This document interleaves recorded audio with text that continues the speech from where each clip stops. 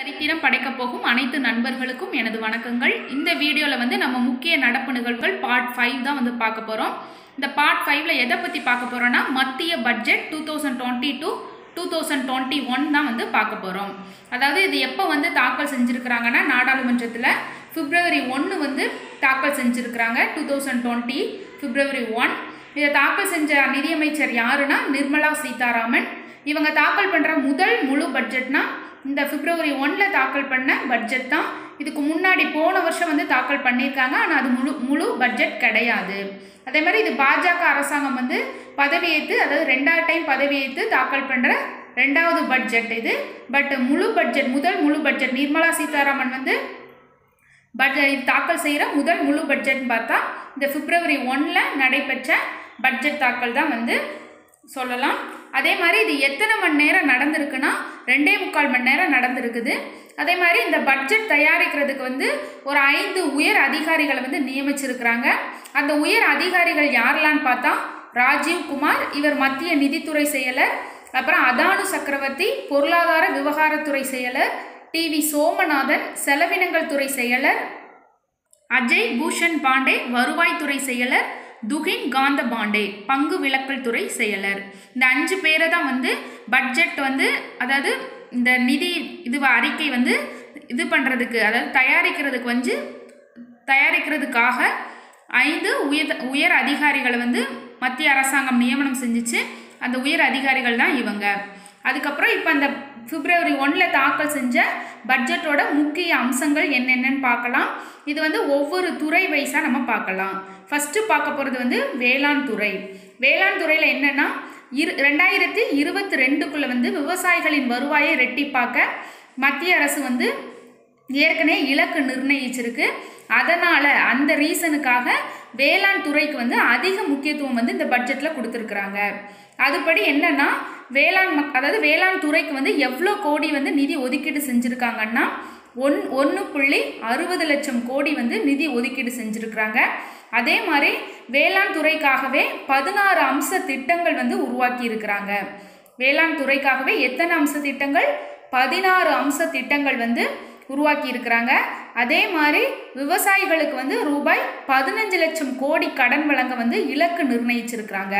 விவசாயிகளுக்கு கடன் வழங்க ரூபாய் 15 லட்சம் கோடி வந்து இலக்கு நிர்ணயிச்சிருக்காங்க.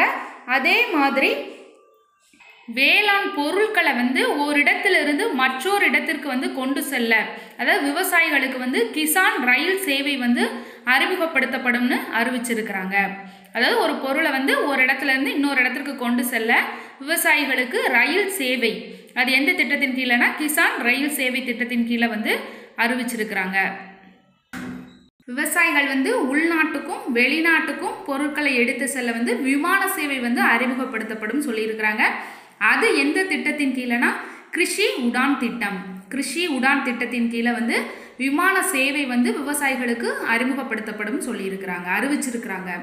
அதுக்கப்புறம் சூரிய மின் உற்பத்தி வந்து தொடங்க முடிவு செஞ்சுருக்கிறாங்க.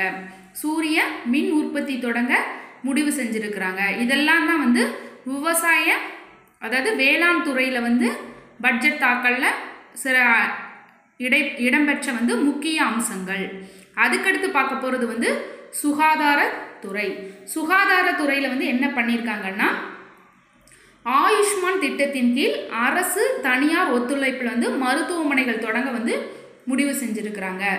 ஆயுஷ்மான் திட்டத்தின் கீழ் அரசு தனியார் ஒத்துழைப்பில் மருத்துவமனை, அதாவது ஹாஸ்பிட்டல் வந்து தொடங்குற போகிறதுக்கு அறிவிப்பு வெளியிட்டிருக்கிறாங்க.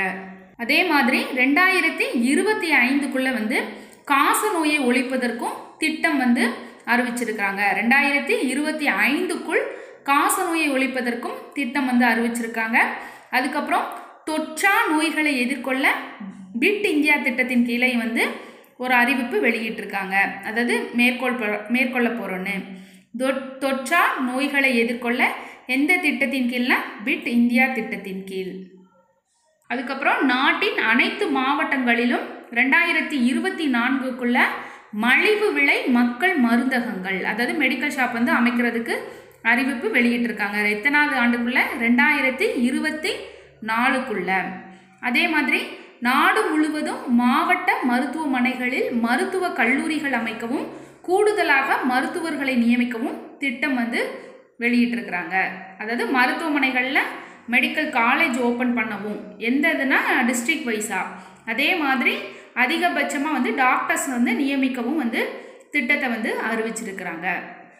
இதெல்லாம் வந்து சுகாதாரத்துறையில் இடம்பெற்ற முக்கிய அம்சங்கள்.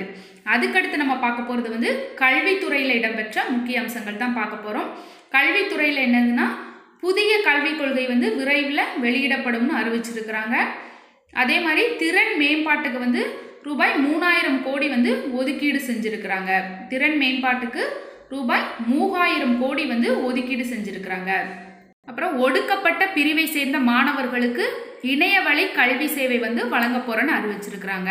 ஒடுக்கப்பட்ட பிரிவை சேர்ந்த மாணவர்களுக்கு இணையவழி கல்வி சேவை இது வந்து அறிவிச்சிருக்கிறாங்க. இதெல்லாம் வந்து கல்வித்துறையில் இடம்பெற்ற முக்கிய அம்சங்கள். அதுக்கடுத்து நம்ம பார்க்க போகிறது தொழில்துறையில் இடம்பெற்ற முக்கிய அம்சங்கள். தொழில்துறையில் என்னென்னா, செல்லிடப்பேசி மின்னணு சாதனங்கள் உற்பத்தியை ஊக்குவிக்க புதிய திட்டம் வந்து அறிவிச்சிருக்கிறாங்க. செல்லிடப்பேசி மின்னணு சாதனங்கள் உற்பத்தியை ஊக்குவிக்க புதிய திட்டம். அதுக்கப்புறம் ரூபாய் 1480 கோடி செலவில் தேசிய ஜவுளி தொழில்நுட்ப திட்டம் வந்து அறிவிச்சிருக்கிறாங்க. எவ்வளோ கோடி செலவுலனா 1480 கோடி. எந்த துறையிலனா ஜவுளி துறையில்.